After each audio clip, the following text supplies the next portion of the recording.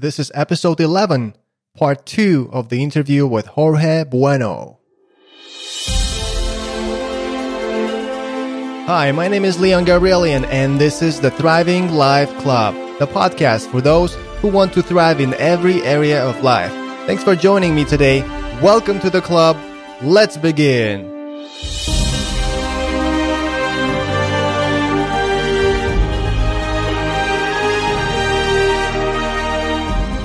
Welcome back to the second portion of our interview with Jorge Bueno. In the part 1, we got to know him better. We found out about this poor Mexican kid who had to deal with negative beliefs of others and his own in order to become successful, and the things that he did and why he did those things. During this episode, let's talk about more in detail about the things that he does on a daily basis and the stuff that he does for fun.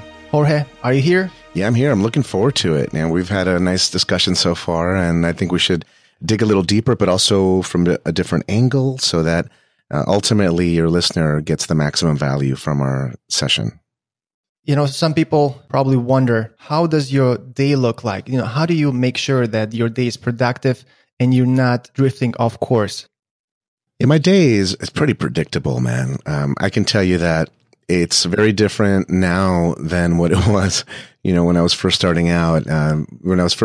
It was, hey man, I'm up and I need to start the grind and the hustle, man. I'm up and I'm either off to a job or I'm off doing stuff, and there's no chance for me. There's no alone time. There's no chance for improving myself. And so for the past, I don't know, so many years, man, over 10 years, over 15, wow, long time, man. I mean, I've been with my lady for 13 years now. And so my day now has to do with making her coffee and being with her and hanging out with her because she's a physical therapist. So she goes to see patients during the day. She specializes in helping families that have children with special needs. And so she'll do some work with a local school district to help out those kiddos, because that's her love. That's what she studied for, pediatrics. And then she'll also do law enforcement rehab, for guys that get banged up on the job, or ladies that get banged up on the job and are doing rehab. So my world revolves around making sure that she's good and she has everything she needs, and she's set up for success in every way. And so I like to get up and make her coffee. I like to drink coffee with her and hang out, and whether it's a nice cappuccino or a Nespresso or just a nice little cup, and just hanging out, man, and enjoying the morning. And then once she takes off and she goes off to see her patients, then I switch from being the loving husband that wants to cater to his woman. I switch into the kitty cat, which is her little baby, right? Making sure the kitty cat is taken care of. But then I switch to business mode. Luckily, at this point in my life, I don't have to report to an office at a certain time because there's people in place that help me, office staff, managers, on-site managers at apartment buildings, asset manager to oversee properties. So I don't really have to do a lot on the daily basis in order for my business to continue to generate income and revenue, but I do become involved. So I will spot check and show up to properties. I will go into the management office to make sure everyone's, doing an okay job and make sure they have what they need to make sure that we're serving our residents the right way. So we run apartment buildings. That's the primary gig. So we have a lot of residents, and, there's pools, there's jacuzzis, there's gyms inside these buildings. There's issues with landscaping, there's roofs and, maintenance requests. And so there's a lot. And so even though, like I said earlier, there are people that can just take care of that while my lady and I goof off and do stuff, I found out, so many years back that life can become a little meaningless if you just have nothing to do. And so once we had these systems in place, and I was just like, okay, well, I don't need to go there because everything's good. I mean, there's people watching that. I don't need to go over there. Hey, I'm just going to focus on myself. So I just would focus on like personal trainer and hitting the gym and all that. And then that became kind of stupid. I was like, well, what am I doing here at the gym from like 9 a.m. till like noon? And then most of the day is burned now, right? And then, I go back, okay, where am I going to have lunch? All right, great. I'm going to meet my lady. So then it kind of became this weird, and I would always complain about this in the past. I'd always look at people when I would drive by like Beverly Hills and stuff. I would always complain and think to myself, what the hell are these people doing here? What are all these people doing here at 3:00 having wine with their lunch on a Tuesday, on a Friday? And then I find myself becoming that person, right? This very same person who I would like, it wasn't a complaint. It was an observation, and it was more of a nagging request. Like, can I do that too, please? And so the very same person that I would analyze, and why are you drinking at, man, on a Tuesday, man? What's going on? And that I ended up becoming that person, right? So the thing is, you have to have a higher calling to serve others or to improve yourself or to improve the livelihood of your people, because otherwise it's going to get a little bit boring, man. So currently I'll get up, I'll do spot checks on properties. I will hit the office. I will absolutely hit the gym. My lady and I, we fluctuate on our workout schedules. I know that a lot of like gurus or a lot of people that are out there, excelling in life, they'll tell you, I work out, I do this, I do that. The truth is, when we work out early in the morning, it's the best, man. I would encourage anyone listening, if you have an opportunity to work out early in the morning, that's going to be the best. We have a private concierge doctor, and he taught us years back that it's something called afterburn. So if you're trying to get that physique that you desire, that you're drooling over on Instagram models and so forth, and that's something that you like, you're looking to attain a nice figure, whether you're a man or a female. And he says you want to work out early because your body continues to burn calories throughout the day, but you have to give it a good head start. See, my lady and I, we used to work out at night, man. You'd find us at the home gym or even going to the regular gym at like midnight. And then we wouldn't get to bed till 3. It was just goofy. So we've gone through many, many cycles of being a night owl to ultimately now is getting up early, rising strong, rising with a purpose and with a passion and with a huge smile. And I'm basically like, I'm in bed, right? And we have this wonderful Tempur-Pedic, huge bed that is so comfortable. But sometimes at 5 a.m, at 6, I sit up and I'm like, I'm done with this, man. I'm done. I don't need it. I don't need it no more, homie. Right? Like, you're done with it. Like, there's no reason to continue there. Right? And so we get up and my lady has it's called Peloton. It's a little stationary bike with a TV on it. So she hops on the Peloton and she'll, do a workout, and I'll do one, and then, she'll hit some weights. We have a home gym. So she'll hit up weights, or, there's a strength trainer that we have. It's like a wall unit that has a different modular exercises. And so we'll do our own little circuit to get our blood going. And then, we still have a gym membership. So we'll still go to do the big weights, like the squats and things like that. But not always can we do that in the morning. But I would say that our best days are usually so wonderful when we're able to get that out of the way in the morning workout. So I do encourage your listeners to get a workout in nice and early, before work, or if you, have to travel to a metropolitan downtown city or something, get to that area early because you're going to bypass all the traffic, then hit the gym and then just shower at the gym. Right. And then, or just go to work stinky. Who cares? But get dolled up at the gym, get ready for work at the gym. You're going to thank yourself, man, because, our concierge doctor also was talking to us about cortisol levels and about sleep levels, and how today's society is, sleep deprived, even though they feel that they can function with, 6 hours or 4 hours rest. Your body internally is breaking down by not fully resting your body the full 7 to 8 hours. And so anyway, I visit properties during the day and I get to work. When I hit the office, I work on my personal stuff, in terms of my Business Codex material and structuring my flow for new classes. We're developing classes for my lady as well in terms of, she loves guns, right? Firearms. So she's developing an online platform class for, gun safety. And we call her the urban survival chick. So we're going to be uploading some gun safety trainings to help empower people that, can't get to a range or don't know the first thing to do, and maybe they just want to know some basic fundamentals on, like, what is this part of the gun? What is that? What does that do? What is this called? How does this function? So that's what she's doing. So we've been working a lot on that, on her flow and her structure for that. And most importantly, the middle of my day from like 10 a.m. till like 3 p.m. is money, making sure that everything we're doing in our apartment business continues to be A-OK, so that we can expand, acquire other properties, and also make sure that our current residents their needs are met and everyone's happy, including our employees. And so after about 3:00, I'm back on my own, goofing off again, right? This is my time to wait for my lady. I meet up with her. She's done with patients right around that same time. And then our lovely loving romantic time begins. And this is daily. So this is when, we get together and we hang out and we just are, little lovebirds all over again. And it's not like this cheesy thing where like, oh, it's, some people call it relationship building time or relationship improvement session. It's like, nah, dude, come on. What it is, we love to hang out with each other. And that's when we go to our private business club. That's where, we go enjoy a nice cigar, which is something that I know you enjoy. And I like that topic too. And my lady smokes as well. And she has her own little cigar kit and, her fancy lighters and cutters. And she has great skills and knows how to, light properly and all that good stuff. So for the most part, after 3 p.m., it's just family time, hanging out with my son, hanging out with my wife, and just enjoying everything we've become. I think so many times, Leon, people work too hard and they work too late and they work too hard to really enjoy everything they're building. And it's sad, man. I see it all the time. And I see why people do it because they're hungry for the U.S. Federal Reserve note and they want to have more of it. And I understand that. But at the same time, I see them missing out on the simple things.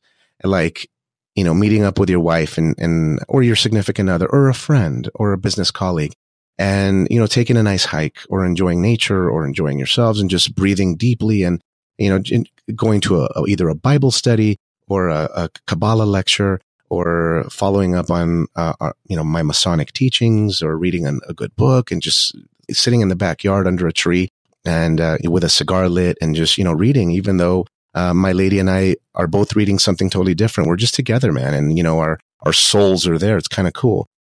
So here's the moral of what I'm saying right now.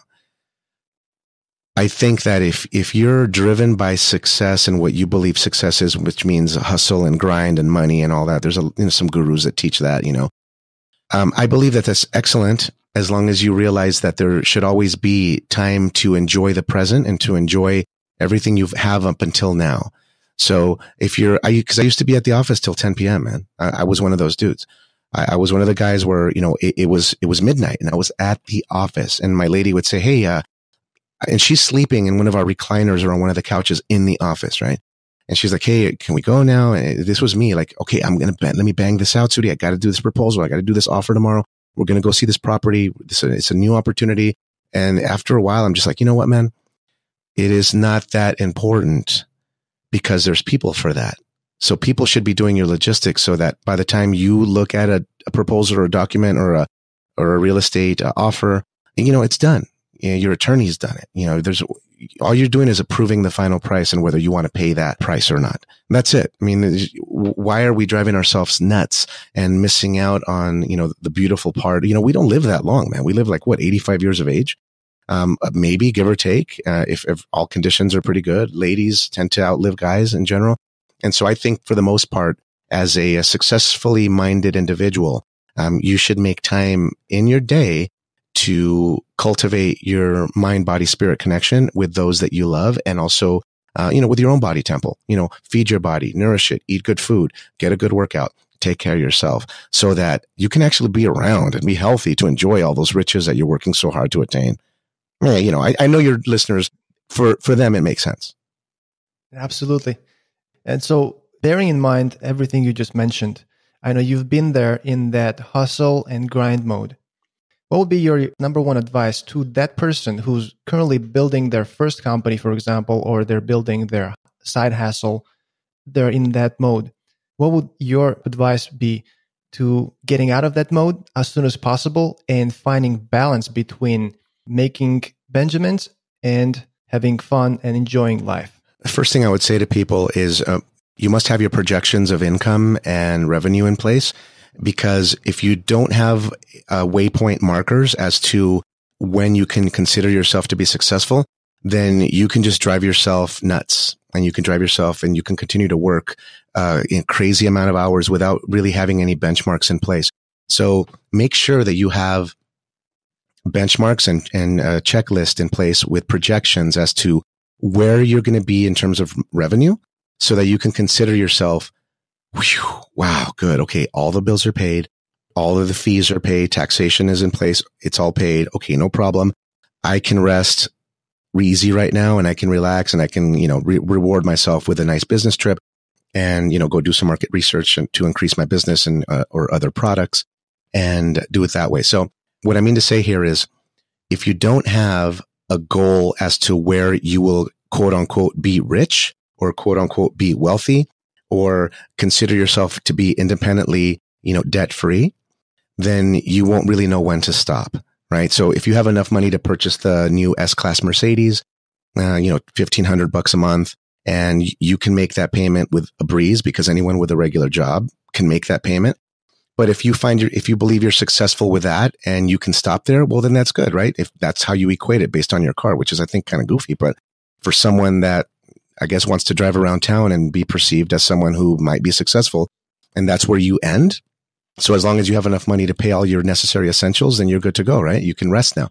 But I believe that people should have a 10-year cycle of success in terms of projection. So I would like people to have 2 years of money set aside as a financial cushion, so that for 2 years, if you did nothing, all your bills, all your taxes, all your fees, all your employees, everything could be met with your financial cushion.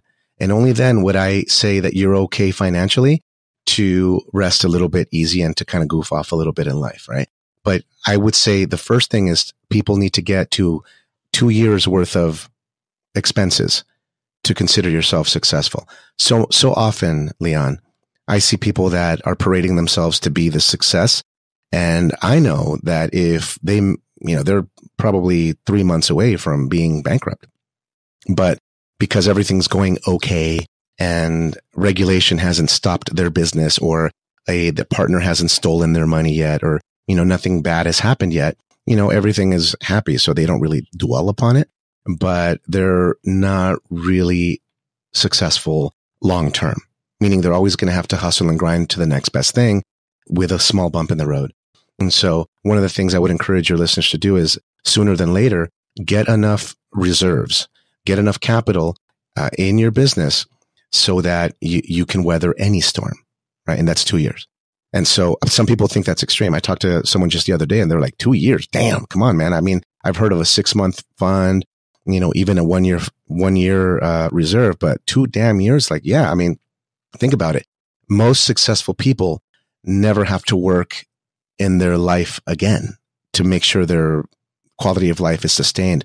So 2 years is not asking too much from someone who's up and coming, because if you strive to be someone who never has to work again, then that's cool. But remember, ultra wealthy people, they don't have to work for the rest of their lives, but also their children don't have to work. And also their children's children don't have to work, because there's foundations in place. There's real wealth.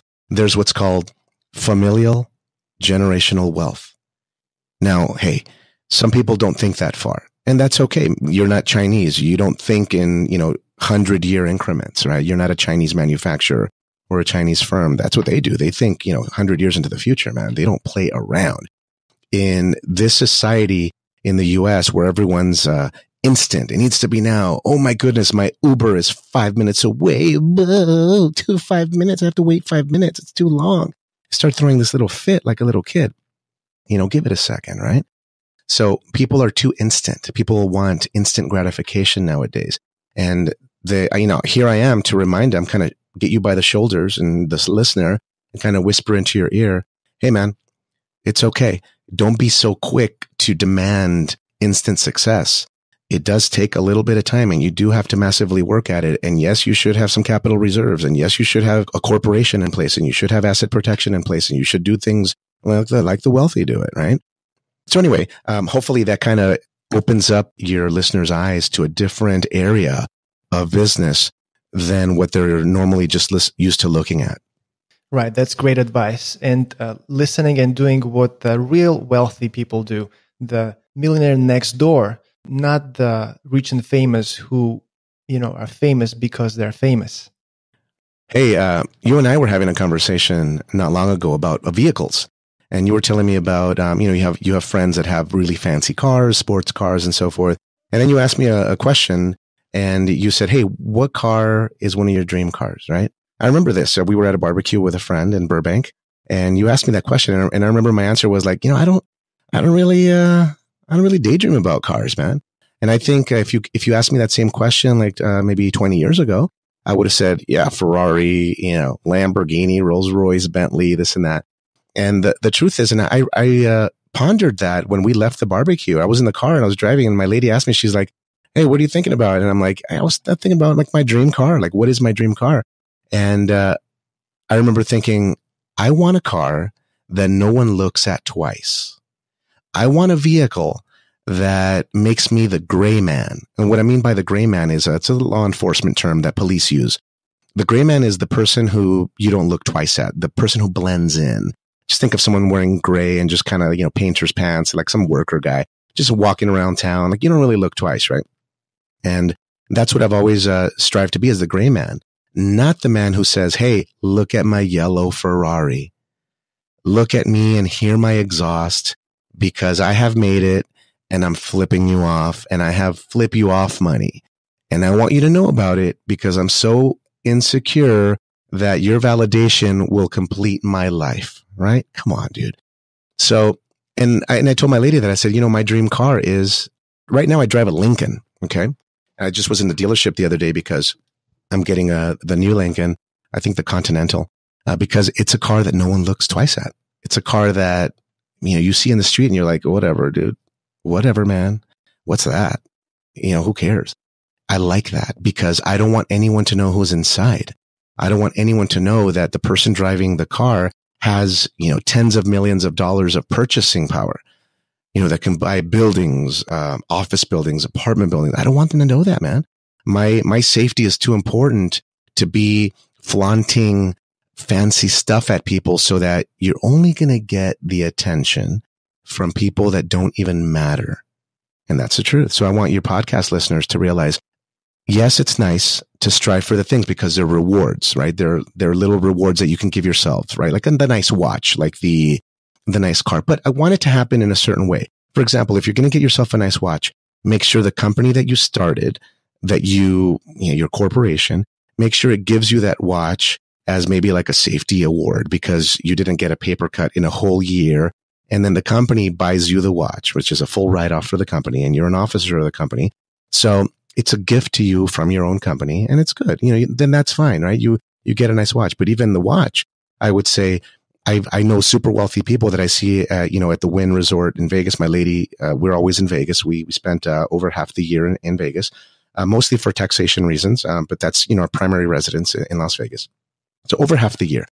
And so I see people that I know are wearing a $500,000 watch, but I know what it is. But most people don't know what it is, right? So nice, Patek Philippe Tourbillon, or a nice annual calendar, a beautiful, white gold. It looks very classy, but it looks like a Timex from across the room, right? No one cares. I love that. And most wealthy people that your podcast listeners are going to meet, I'm talking about the people who are taking, the private jets at the fixed base operators, FBOs, the private jet terminals, the people who are beyond the car thing, right? That are beyond the fancy gold watch thing, because you do graduate. And I want people to know that the people that are making a little bit of money, these are the people who want to make everyone aware that they have a little bit of money. Then the people, when you start making, probably when you have about $5 million net worth, you have a home, it's paid, maybe you have a couple investment properties, you have, a bunch of money in the bank. That's when you start toning things down. But you are familiar with the city of Glendale, California, right? And I was in Glendale at the Lincoln dealership the other day. And the whole time I was driving around, and I kept seeing people that were just making a little bit of money, right? With the fancy cars and this and that. And, and I talked to the guy who does my financing, and he says, yeah, they come in here and they have 5 cars under their name, but, they can't really make the payments sometimes. And it's sad, but they're so driven by image that it creates a really bad cycle of keeping up with the Joneses. It's really sad, man. I think people, if they break away from the mold of having to fit into a certain parameter of like, hey, I need to have this kind of vehicle, this kind of clothes, this kind of belt buckle, this kind of shoes. If you can start getting away from that and you start getting in tune with who you are and your core values and your real calling in life, then you won't have to continuously hustle to just feed the image that you've already portrayed to your friends that you can't risk losing because they'll find out who you really are And maybe who you really are is being an imposter or a fraud. And you can't have that. So you continue to perpetuate simple little businesses that spit out a little bit of money here and there, but you're always hustling.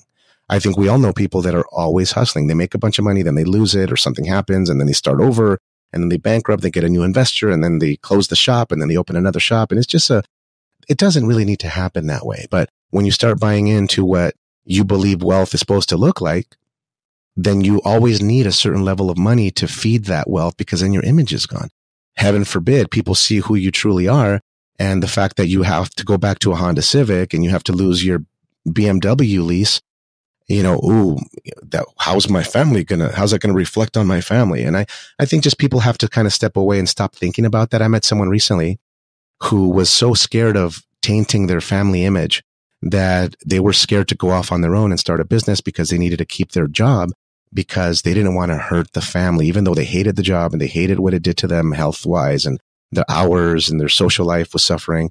And they were just like, I can't leave because I have an image to uphold because my family will disown me. And I'm like, you need to stop. Dude, you're a grown man. You need to stop thinking about hurting people's feelings because you're sacrificing your life for someone else's benefit who at the end of the day doesn't really care and probably wouldn't bail you out anyway. If you were in debt or if you were in a situation, they might not bail you out anyway. So what are you doing? People can only give you advice based on their own fears and failures and insecurities in life. So those people that are telling you, oh, be careful, honey, be careful. No, you do not want to start your own business. Those kind of businesses don't do well. That just means that they're stuck in a paradigm that tells them that businesses don't fail. So my first question to them would be, hey, Aunt Jude, when did you decide that yogurt shops fail? When did you decide that? Because you saw one close down the street? Do you know the history? Do you know why they closed? Do you know if there was a family feud? Do you know if the husband left the wife and it was a family business and they had to close it to dissolve it in the divorce? I mean, what do you really know about what's going on? And when did you decide that it was a wrong move? When did you decide to be so negative? In other words, when did you decide to stop fueling your dreams and your childlike, unstoppable self? And that's what it really comes down to. I think people, they stop dreaming and they stop feeling like they're capable because, they have minimum payments now. They have rent, they have car payment, they have insurance. And so it stops them. Reality sets in and now they can't dream as much.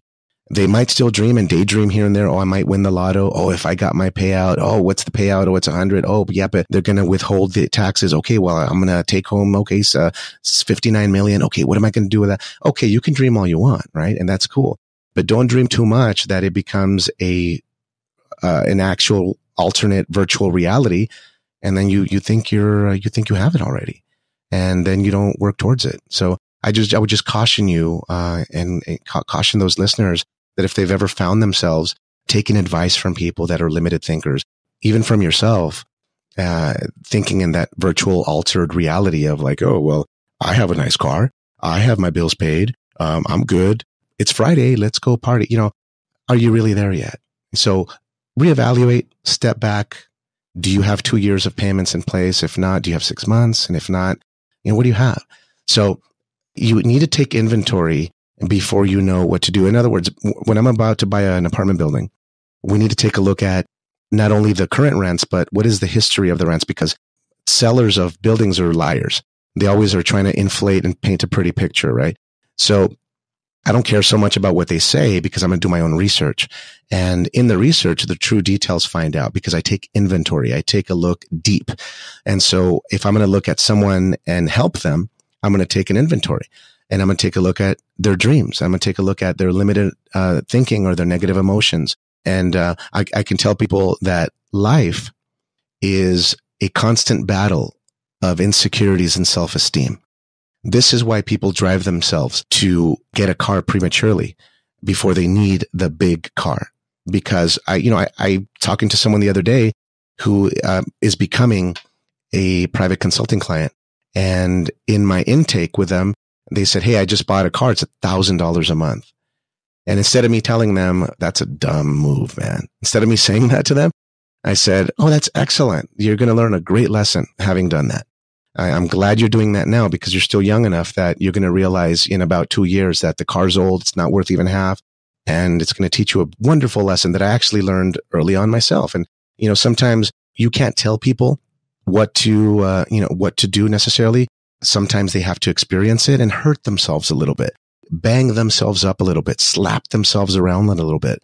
And hopefully your listeners don't have to get slapped around too much by their own mistakes. And hopefully they come to class like the Business Codex. Hopefully they continue to listen to you. And when and if you do offer a live symposium or a workshop or something else for them to continue to learn with, then I would hope that they would take action and continue to be inspired, because it's all about taking inventory, man. What are you doing? What's going on? And then only then can you go in the right direction. Because if you don't have a full picture, then you have no business taking off, right? If you were a pilot, if you don't know what the weather is, why would you take off, right? If you don't know where the winds are coming from, if you haven't asked permission for air traffic controller, if you haven't done, you haven't really done your due diligence on the flight, why would you take off? The analogy is, why would you start a business without having a good financial picture and goals set up for yourself? So hopefully that helps.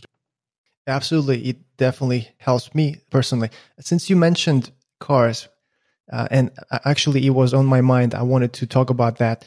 As you brought it up, it goes to show that we're on the same page. I've been guilty of craving higher, a nice highline vehicle. Yeah. Yeah. For example, we were talking during that barbecue, for example, and I mentioned to you that my not dream car, but I've been craving Bentley GT Continental convertible. And beautiful car. After I learned from you throughout the years, the mindset that you teach, I had to get that out of my system. So now most of my time, I drive a simple car that is a gray man car so that it blends in nicely. Yeah. Once in a while, just to get it out of my system, I might drive a fancy car that brings a lot of attention. Yeah. And, to take it a little step further for the benefit of your listeners, I want to let you know, I'm not against fancy vehicles. Okay. I drove a Bentley Arnage for years, man. But when I met my lady, I had that car. But when I picked her up in a Honda Civic. Okay.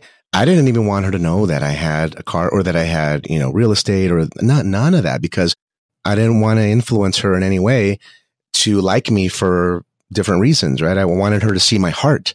I wanted her to see my soul. I wanted her to fall in love with my smile, fall in love with who I am, my jokes.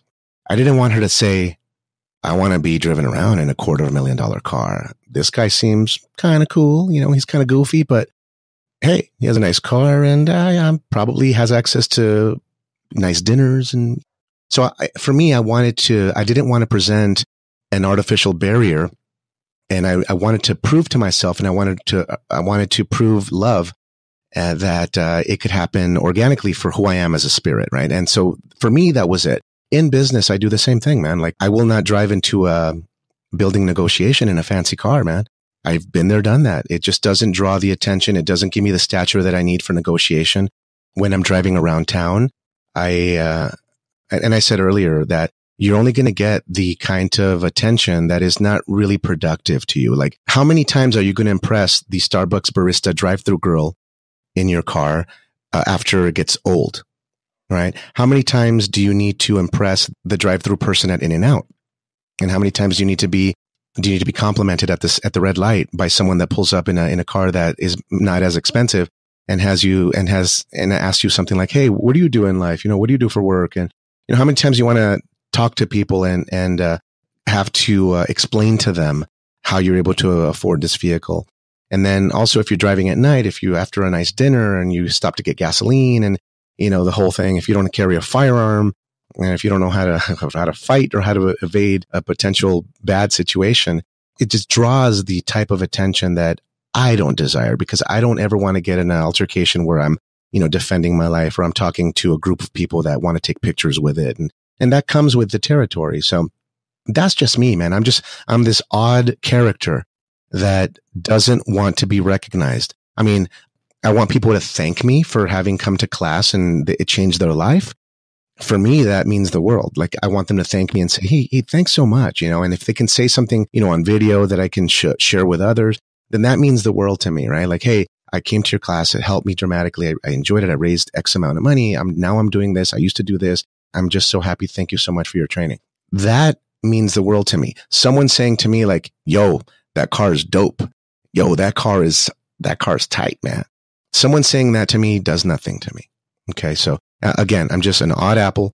I'm not saying that you should not go get it. I'm just saying you need to reevaluate. And when I say you, I mean your listeners. Right. If they're craving the Bentley for $2,500 a month, right? Because you can lease these vehicles for cheap and they're not pricey at all. Like that Bentley GT you were telling me about, you can get like a 5-year-old one and you can get it for probably $10,000 down and on a lease and maybe $1,500 a month for the used one, the old generation. Then there's a new generation, probably $2,500, 50,000 down, $2,500, something like that. And then if you go over miles, maybe $2 a mile. You could get it out of your system if you want that. But I would question your listeners. Some people need validation, and I'll tell you why. Because they haven't met their financial goals yet. They're not wealthy yet. So if you're not wealthy yet, you need to be validated by the oohs and ahs and your friends and, oh, dude, yeah, you drive, man. When you roll up to the club in this car, the valet parking, so some people do need that validation, unfortunately. So if your family doesn't give it to you, sometimes it has to come in the form of a car. Look at the typical real estate agent or the typical up and comer in business. The first thing they do is go out and get a big car because they think it's good for their image. I can tell you this, that if I meet with a broker, a real estate broker who has, CCIM, their, designation in commercial real estate, and he pulls up in a car that is nicer than mine and has a watch that's nicer than mine, typically these guys are lazy to begin with. And it's typically not a good way to do business. I used to sell insurance years back. This was taught to me by an insurance, one of the brokers who was training me to sell insurance to nurses retirement agency, right? He taught me, he says, you never want your watch to be nicer than your clients that you're trying to sell something to, because you want them to feel like the king of the household because you're there to serve them and you're there to close them. So you don't want it, even though you probably make more money than them, right? A lot of times that's the case. You probably have more assets and you're doing well than most of your average clients, which was the case. I was making, plenty of money. And I was dressed down. I dressed well, but I dressed down, and I dressed like a worker, and I dressed like someone who was going from appointment to appointment because I wanted them not to give me like a pity sale, but I wanted them to know that I'm not here as an arrogant individual throwing wealth in your face. I'm here as a concerned individual because the eyes should be on the process and on the product. Your eyes shouldn't be on my watch. Your eyes shouldn't be on my cufflinks. Your eyes shouldn't be on me. Your eyes should be on what I'm selling you. And that's it. The illustration for the life insurance or for the annuity or for the, whatever it is that we were selling at that point. And that was, we were selling so much. And he taught me this formula. He goes, I've tested it, Jorge. I've tested it. I've shown up in, custom suits, French cuff, and I've showed up in, a nice polo shirt with a logo of the insurance company on the chest, and I close more business in the polo. And so I just, I've always remembered that, and it makes sense, man. So often people want to project an image of success and they're not there yet. And then you get into a conversation and then the truth comes out. And then people are like, oh, I thought you were someone else based on your image, but I guess you're not. And then it's like kind of like a letdown. It's kind of nice to be understated. And then when people find out the truth, they're like, damn, I had no idea this guy had it like that. Okay, cool. I like that. Under the radar. I like it. Since you mentioned Marianne, let's shift gear and talk about your relationship with Marianne. You as a couple, so few couples do what you do and have developed and created, nurtured relationship as strong and as beautiful as you have. What can you tell us? What kind of advice can you tell my listener in order to help create a similar type of relationship and find your soulmate and have a fulfilling life as a result of this relationship? Yeah, a very important topic, man. And I thank you for bringing that up because I think your relationship with yourself is going to dictate the type of people you attract to you. A lot of people are seeking to fill a void in their life, so they're looking for an opposite person to them. Luckily, when I met my lady, I was already successful, so that I could focus on us. and I could focus on elevating her as my queen. And I think a lot of people, they do that, people that are married, and we didn't get married until later on, but our relationship from the very beginning, we met online, by the way, we met on Match.com in 2005. And back then I was focusing on music. I was already doing real estate, already doing apartment buildings, but I was focusing on a music project that I wanted to get out of my system. And so I recorded a music CD and, sang on it, mariachi music, Mexican music. And so she knew me as the guy trying to do the music thing. That's how I projected myself to her. So I painted an image of a struggling musician so that I didn't paint an image of a successful apartment building developer and investor, right? I chose to project that image to her so that our relationship could be pure and founded on the idea that we need to work hard, we need to hustle, and that type of thing. So one of the things that we've managed to do throughout the years is we get back to love very fast. Have we had arguments? Of course we have. Do they last more than 15, 20 minutes? No, they don't, because we never want to take an argument to the bed. There's no negative energy in that space. That's our sanctuary. That's our love. That's where we sleep. That's where we recharge our bodies. We get back to love very quickly. And that's because our relationship is pure, based on understanding and based on real love, man. And I think it had to do with me hiding who I was in the beginning. And it wasn't a deceiving thing. It was to let it flow organically, to let it happen naturally. And that was my technique back then. But the letting her continue with her life ambition and with her passion. I think people should be more supportive of their spouses. So often you hear that your spouse has an idea, a business idea, and then the other spouse, shoots it down, or maybe is not as supportive, or says, we can't afford it, honey. Or, why would you want to do that? It's a stupid idea. Who's going to buy that? So anytime Marianne had presented an idea to me, all I did was find a way to make it a reality and cultivate her and edify her to make sure that she can, continue to evolve in terms of her dreams and support her in every way. So just as she supported me in the beginning with my dreams and my goals and outcomes in life, I did the same thing with her. And if there was ever an argument, it was never about challenging ourselves or telling ourselves that it was never going to work. The arguments were more like based on self-esteem and not even jealousy, because we're not even a jealous couple at all. We've got through the talking about ex relationships and all that. The biggest secret that I can share with your listeners is that no matter what happens, find a way to get back to love sooner than later.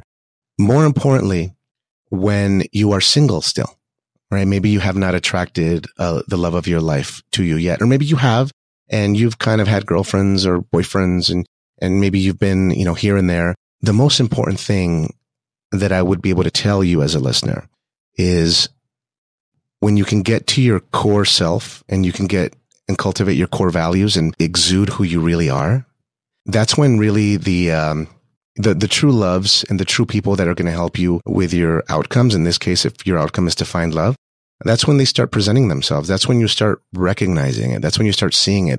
That's when you just will magnetically start attracting these individuals. When you stop the BS, when you stop the fairy tale stuff, when you accept yourself and love yourself, and when you are content with where you are in life right now, when you are very happy with where you're going because you're programmed to succeed, so you know where you're going, but you're content where you are in your current stepping stone, then your magnetism just multiplies. And that's when you can be ultra nice to people. And that's when I believe people see your heart, and because you're in tune. You're not trying to be some dude. You're not trying to, fake it till you make it. You're just, you are who you are. And you can talk about your true insecurities to that individual.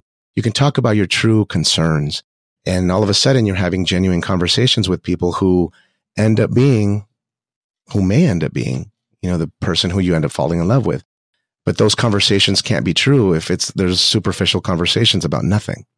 So a lot of times people sabotage themselves, right? For living in alternate reality, some virtual fake it till you make it. I don't need love. I'm going places, that type of thing. So just be cautious about that.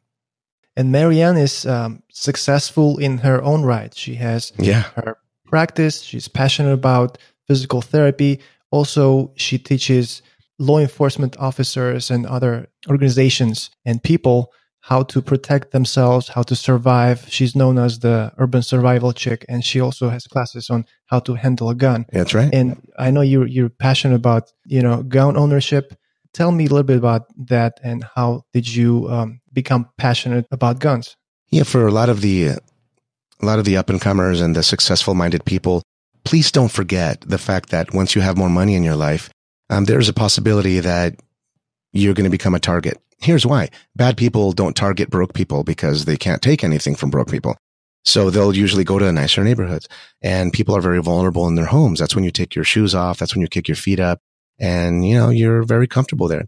So I believe, as my philosophy, that people should be proficient in firearms, because ultimately the average 911 response time is right around 20 minutes nationwide, give or take, depending on where you live, right? And if you live in a nice fancy house up in the hills, then it could take 45 minutes for someone to show up, right? And if you don't live in a gated community and people can walk right up to your window and, throw a brick through it or open your door, you're in a very vulnerable environment, right? So I would say get some self-defense training, learn how to work a firearm. I'm not going to turn you into a gun nut. You don't have to have a bunch of guns in your house like we do. And guns, I have a gun here at my desk right here, right now. But you don't have to become that person. You just need to know what's going on, so that if you're not armed, if you refuse to purchase a firearm, if that guy jumps out of the bushes or the woman jumps out of the bushes and they have a malfunction at trying to rob you, then you can at least disable the gun. You can at least fix the malfunction, defend your life. There's a number of things you can do. But I think people should have a handgun. I like the Glock 19, Glock 17. They're both 9mm. They should have a rifle of some kind of AR build, a 5.56 AR rifle, and a shotgun. If you have those three and you're proficient in those three and your family household is proficient in them, then you're going to be good to go. So my lady and I, we have like double of everything. And heaven forbid someone ever, tries to break in. Well, they'd have to get past the gated community, our gate, our other gates, and then our alarm systems. And then if they're stupid enough to do all that and try all that, then they have to get past, the neighbor's dogs. And, then they'd come into our place, and, we have this huge yard. And, I feel like just digging some graves so that I can just, hey, this was their last stupid move. Here they lie, No, I'm not wouldn't do that. I have to call the police, of course. But, yeah, you have to be trained and make sure your family's trained. Because if you're the only one that's trained, and the bad guy is going to target the alpha male of the group, because you're going to be the one that you're the biggest threat to them, because you're going to be the one that's going to fight and protect your family. So if all of a sudden, they cut your arms or they cut your veins, you really can't use your right hand anymore. And if you're the only one with training, you're screwed. You can't use the gun anymore because you can't pick it up. Can't use your arm anymore because you can't pull the trigger. So I believe everyone should be trained, because anything could happen at any time. Violent crime occurs every 6 seconds in the U.S., according to the FBI statistics. But also, bad guys carry guns and knives. So you should at least have the minimum of what these guys have, and you should be proficient. I think you should be able to meet someone who's trying to take your life or harm you. You should meet them with greater firepower, greater skills, and overwhelming force. Those who have overwhelming force tend to win the fight. Goes for MMA, goes for boxing, goes for gunfights. That person who's determined, who comes in with the element of surprise and who comes in with a desire to succeed, tends to prevail. So anyway, that's my spiel on firearms. I go get some training. I believe that you'll just be happier, and you'll just be more comfortable knowing that you could defend your life if you needed to, and hopefully you never have to. But there's this quote that I saw many years back, and the quote is beautiful. It says, "I'd rather be a warrior in a garden than a gardener in a war," because you have massive training, but you're not going to go looking for fights, but you can defend your life and your families, because heaven forbid someone tries to harm you or your family, you need to be able to respond with precision. Absolutely. And I've learned that from you over the years, and we've been to many trainings, both handgun and other types of guns. On the Instagram, you posted a picture of your desk. On the desk, there is a AR-15 Fairfronts, right? Yeah. And next to it, there's a Business Centurion magazine. Yes. And then right in the middle, there's a box. The box, it says Cohiba Behike. Yes. Nice cigars, man. Tell me about the cigars and your relationship with cigars. How did it start? Why did you start having cigars? So I think everyone should start smoking. No, I'm just kidding. Listen, we use cigars as a business tool. All right. And also as a winding down, relaxing, decompression tool, right? Most of the people who are wealthy on the golf course, who are developers, who do big deals, the biggest thing you see in movies and in history is like, hey, we closed this deal. We landed this client. The baby's born. Here's the cigars, right? And so the biggest celebration tool that's out there is in history has been cigars, right? And we closed the deal. Here we go. And so a couple of years back, we became really enamored with the idea. And my first cigar was pretty gross. Didn't even like it. I was like, ugh, this is nasty. And then I got sweaty and I was dizzy and I got what's called a nicotine rush, even though you're not inhaling. It's a nice fine tobacco, long leaf filler tobacco in a nice cigar, smoked right and smoked completely, can give you a really nice, relaxing state of mind, right? Because it's through the natural nicotine. And so I've experienced this and I didn't like it in the beginning. And I remember thinking, why would people do this? But then I started realizing, hey, I wasn't smoking the right cigar for me at that time. I needed to smoke a different type of cigar. So when you talk about that picture, the Cohiba Bejique, Cuban cigars, that is a Cuban cigar. And the Bejique was always like the chief in the village. And so Cohiba is a brand. Bejique is the type of cigar. And it's pretty much the crown jewel of the Cohiba brand. And a Bejique in history, if you look it up, it's literally the chief that when you would go smoke a peace pipe with the chief from your village to another, or you were visiting heads of state, you would talk to the Bejique of the tribe. And so they would do like a peace pipe thing. So that's what it signifies. And so Cuban cigars tend to be very light, tend to be light to medium smokes, because in Cuba, or, people that are influenced by Cuban culture, these guys smoking all day, every day. They'll smoke 4 or 5 cigars a day. So they can't be smoking medium to full cigars all day. So they smoke their Cuban blends, which are light to mild to medium. And so that's one of the things people will realize, that they talk about, ooh, Cuban cigars. Ooh, you must be fancy. It's like, no, you just must like a nice buttery light cigar. That's wonderful to smoke. And that's not going to jack you up and make you uncomfortable as you smoke it. It's going to be a joy to smoke. It's going to smoke nice and cool, so that the smoke that enters your body, that enters your mouth, isn't really hot. When you take a look at the effects of smoking, nicotine and so forth, like cigarettes, the bad part is not necessarily the nicotine, although sure, it's addicting, blah, blah, blah.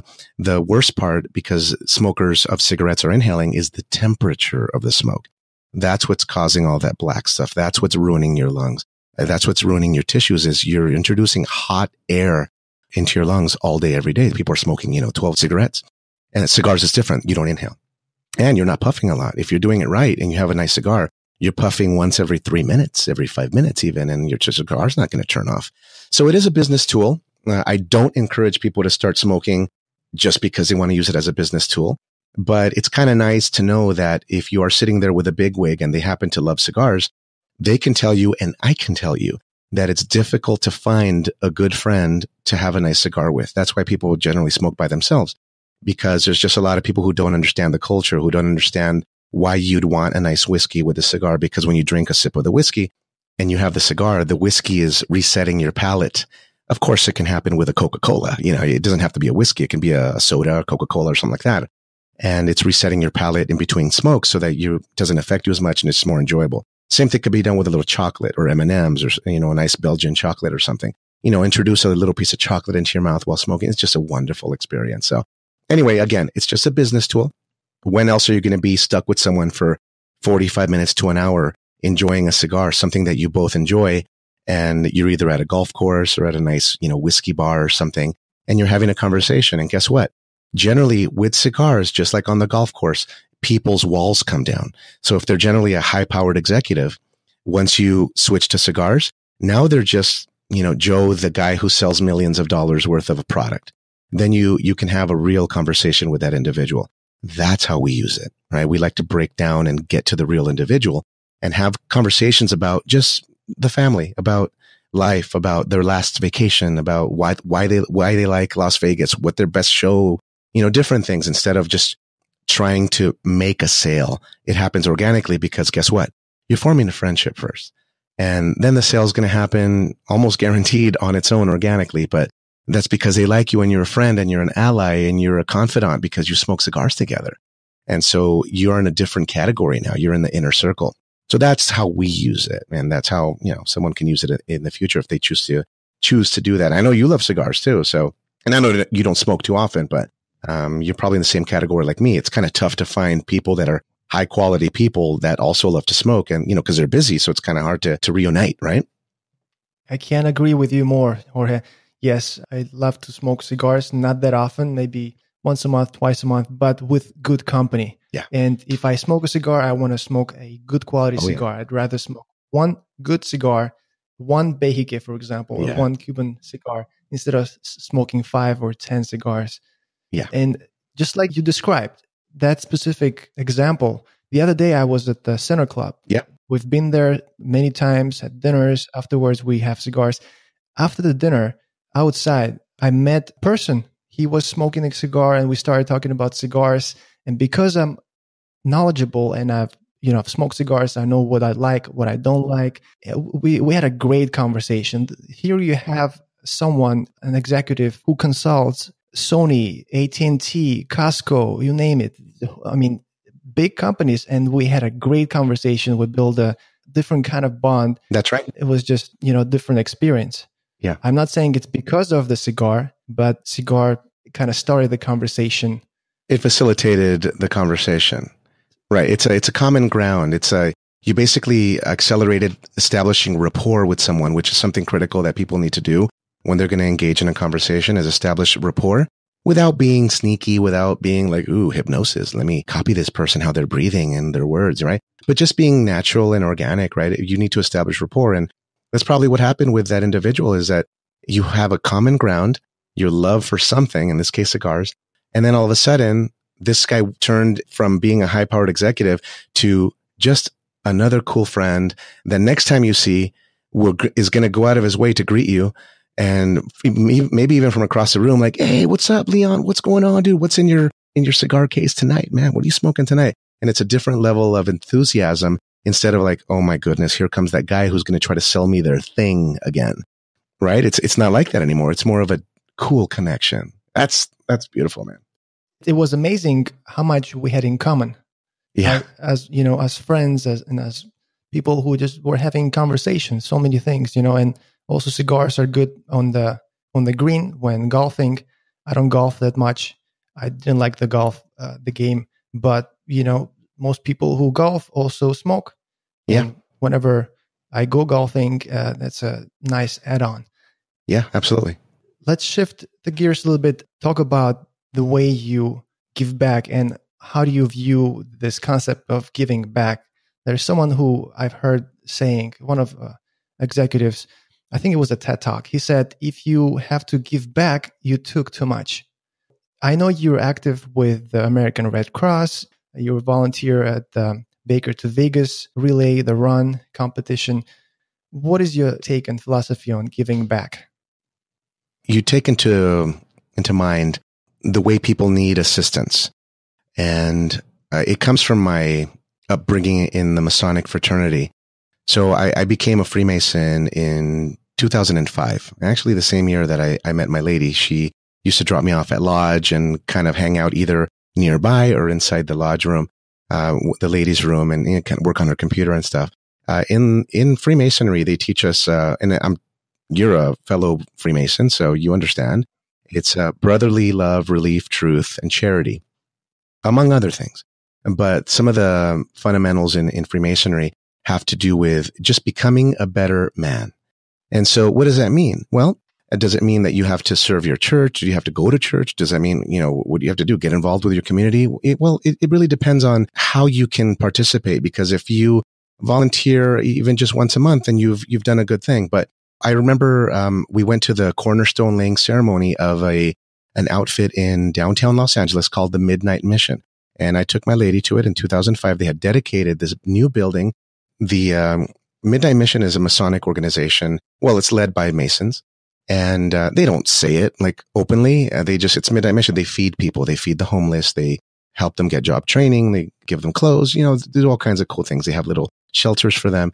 And so early on, I wanted to start getting more involved in the aspects of masonry. Like, hey, how can I, help serve more people? How can I become a servant of people? And, as a result of serving others, can that joy help me continue in life? Or do I have enough satisfaction serving others that, I can fill that part of my life that now I can focus on other things without feeling the need to, do extraordinary volunteering work or whatever. And so the Mason thing is what started it all. And so from there, I started going to the American Red Cross, first donating blood and so forth. And then I started getting involved, learning how to activate and open shelters in a disaster. I just wanted to get training. Having lived through the Northridge earthquake in Southern California, I remember thinking, wow, this is scary. What do I do now? They just shut off the gas. Nothing works. Power's out. Buildings are falling down. How can I help? I can't just show up. I felt really helpless and hopeless and thinking, okay, do I have work? Do I have a job? Is the building where I work, is it still there? And I remember thinking people need a helping hand at this point.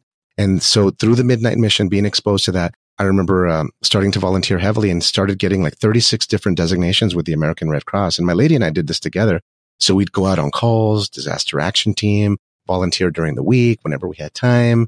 In the evenings, work night shifts, be on call. Is there a small home fire, single family fire, or an apartment building fire? We'd respond to these things. We did this for years and years. And then started getting our ham radio license. And in case there's a large scale disasters, really one of the only things that's going to work is the ham radio network, because they don't rely on cellular towers, none of that, right? And if you don't have power, you can still go radio to radio. And if the relays have generators, so you can go from a relay, an antenna on top of a mountain to the other side of the mountain. All you need is like 2 nice 5-watt handheld radios or a nice car mounted unit. And man, you're back in communication. So I figure, hey, we've always been like disaster minded, like extreme minded. So like, hey, we like worst case scenario minded, right? And it's not a bad thing. It's a good thing because we want to be prepared for anything, and hopefully nothing ever happens, but we do want to be prepared no matter what, even if it's just losing power for, 5 hours, we're prepared for that. And that's where it comes from, man. And, I think, the level of satisfaction that you're going to get as someone who's working on yourself, the level of satisfaction you're going to get is amazing. So like we volunteer at a kitten sanctuary where they rescue kittens, kitty cats, I never knew how much joy a cat could bring to your life, right? It's amazing. It's like having a child, but you can leave the child, and you don't have a child, which is kind of cool. But it brings you the same type of love and harmony. It resets you. You can have a terrible day at work, traffic, and you could be aggravated. And you can home, and then your little kitty cat is just meowing and wants food and wants love and wants to sit on your lap and wants to play. And it's a beautiful thing.